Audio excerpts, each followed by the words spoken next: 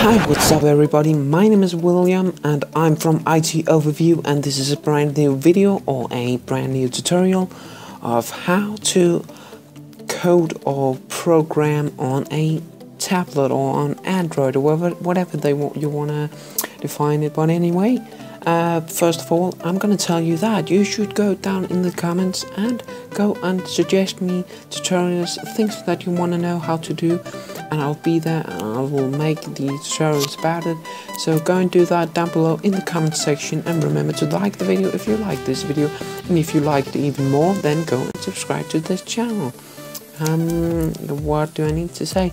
Yeah, and the most important for all of them is go and share the video, because then your parents, your friends, your family, your whatever whoever you want to know, they will know how to do this. But I'm gonna show you now. Well, we got 3 applications over here that I'm gonna talk a little bit about in this video.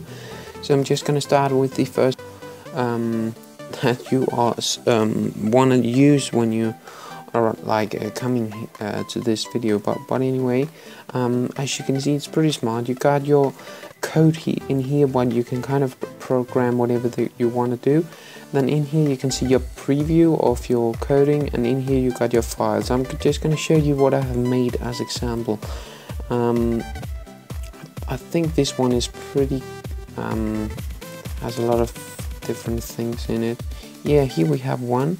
As you can see, this was a website that I made in HTML.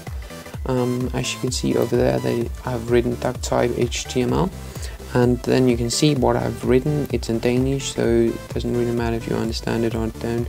But this is just a little website that I made for my school, for a school project. But anyway, this is the website. You can see how it looks. It looks pretty well and it works pretty well. You can go and change things like background color. Let's try change that to like blue, and you'll see it becomes blue, so it's working pretty well.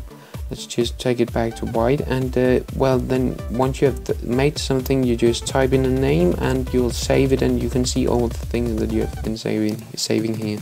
So that's pretty smart. Well, I'm gonna now you have probably got what you wanted, so you can just leave the video if you want to, but remember to like the video and comment on all that, and share the video and subscribe. That's the most important. But if you want to see more, then I'm gonna tell you something now. It's right here we got an ultimate doesn't have to be ultimate, but this is just an HTML reference guide that I have downloaded. It's pretty simple to get them. There's like thousands of them. No, not thousands, but there's a lot of them. And then you can see all the tags and probably also attributes. That is what you need. And you can probably also, if you want to do like a javascript or something like that, then you can also download one. And then the last one I'm going to show you is that if you like totally new in coding and programming, you just think like, what the hell, how the hell am I going to do this? Go basically, well, what can I say? You can, once it's loading, it takes some time.